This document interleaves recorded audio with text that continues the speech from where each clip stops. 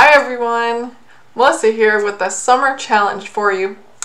And while I usually give summer challenges to just the kids, this time I thought it would be fun for everyone to do it. And to make things a little more interesting, I thought we would stage a bit of a competition. Kids versus adults. If you're in your teenage years, you can choose which team to play on. So here's the challenge. I have a checklist of Bible verses, one for each day in June, July, and August for you to write out. One verse a day.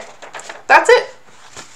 You can write out your verses in a journal or on sticky notes to put up around the house or on scrap paper or write them on the sidewalk with chalk or really write them anywhere on anything.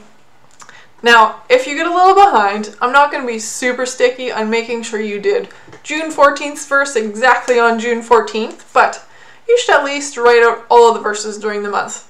And I'm going to trust you not to write them all out in one day though. Try to do your best to do one verse a day. So here's how the adults versus kids will work. At the end of each month, so 3 times during the summer, you can send in a picture of your completed checklist, or a snapshot of your sticky notes or journal, or any picture really to show that you've done the challenge. Each month that an adult sends in a picture, the adult team will get 1 point. Kids, for each month that you finish the challenge and send a picture, you get 2 points for the kids team. Kids, if you complete all 3 months of the challenge, you get a prize. And if the kids beat the adults in the summer total points, I'm going to double the prize. I'm thinking something to do with ice cream. Adults, your prize is hopefully more along the lines of gaining time in the Word of God.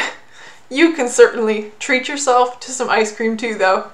So, enjoy the summer challenge. You can pick up this checklist at the church, or it will be on our Facebook page for you to print off there too.